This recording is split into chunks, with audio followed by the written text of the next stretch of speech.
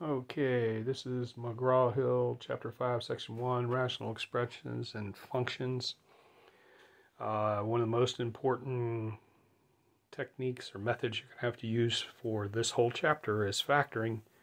Remember your 5 factoring rules and dealing with the exponent rules as well. First thing is finding the domain of a rational function or a rational expression. All right, the first thing we do is we're not concerned with the numerator. Numerator is no problem. Only concerned with the denominator. And we have to ask ourselves 2 questions. Is there a square root? And if there's a square root, then we have to set the square root greater than or equal to 0, and that'll be our domain. We don't have a square root, so we don't have to worry about it. Then we take the factors that are in the denominator, set them equal to 0, and solve. This tells us the value that x cannot be because it'll give us 0 on the bottom of a fraction, which will make it undefined. So our domain for this particular rational expression, and remember, rational expression is just another name for fractions with variables. So our domain here is all real numbers except for 3. How do we represent that in interval notation? We come from negative infinity, go to 3 with a parentheses. Union, leave 3 parentheses and go to positive infinity. This tells us that it's all real numbers except for 3. In example 2, we have 2. Write the domain. We have f of x equals x plus 4 over 2x squared minus 11x plus 5. First thing we have to do is factor the bottom, the denominator. We get 2x minus 1 times x minus 5. No square root, so we don't have to worry about that. Said each factor equal to 0. 2x minus 1 equals 0 becomes x equals 1/2. X minus 5 equals 0 becomes x equals 5. And so what happens here is we're coming from, so it can be all real numbers except for 1/2 and 5. The way we write that, come from negative infinity, go to 1/2 parentheses, union. Leave 1/2 parentheses, go to 5 parentheses, union. Leave 5 parentheses and go to positive infinity. This says right here in interval notation, all real numbers except for 1/2 and 5. The second one in example 2 says x over x squared plus 4. Well, let's ask our questions. Do we have a square root? No. Do we have a factor? The answer is no. Not a real number factor. See, the fact that this is squared, no matter what we put in for x, is going to make it positive. The fact that this is plus is going to make the whole bottom positive. So this is all real numbers. This is coming from negative infinity to infinity. X squared plus 4 cannot be factored. If there were a minus sign here, it would be a difference of squares and can be factored. There's no such thing as a sum of squares. Go to example 3. We've got to simplify rational expressions. And again, this is by factoring. So if you look at the top, we got 2x cubed plus 12x squared plus 16x. The denominator is 6x plus 24. First thing we can do is on the top, we can do greatest common factor. So we can pull a 2x out.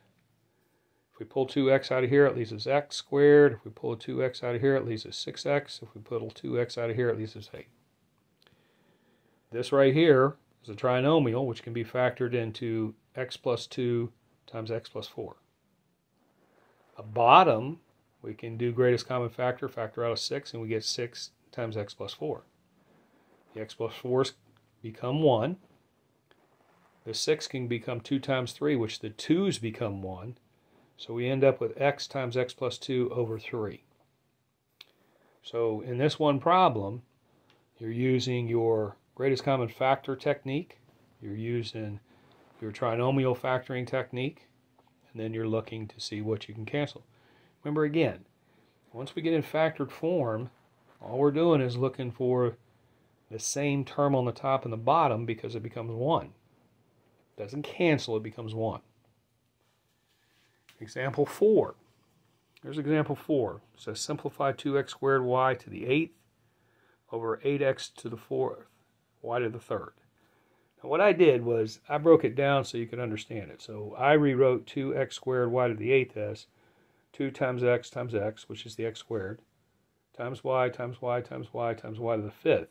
If we had 1, 2, 3, and 5, we get 8.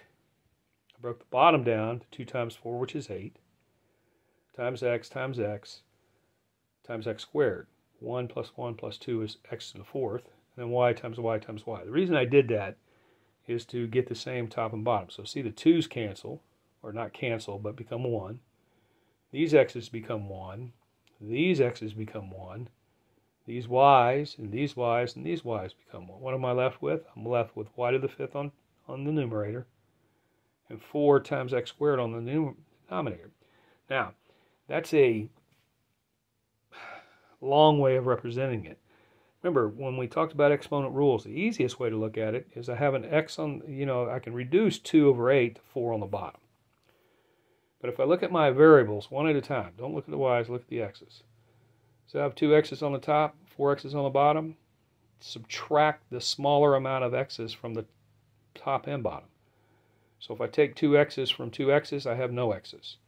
If I take 2 x's from 4 x's, I have 2 x's on the bottom.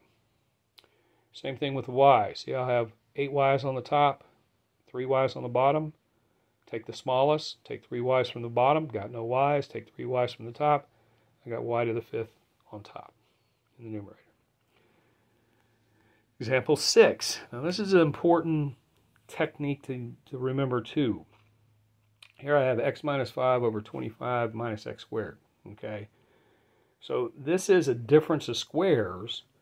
But if I were to factor it, I get 5 minus x, 5 plus x, which isn't going to help me because I need the variable in the front.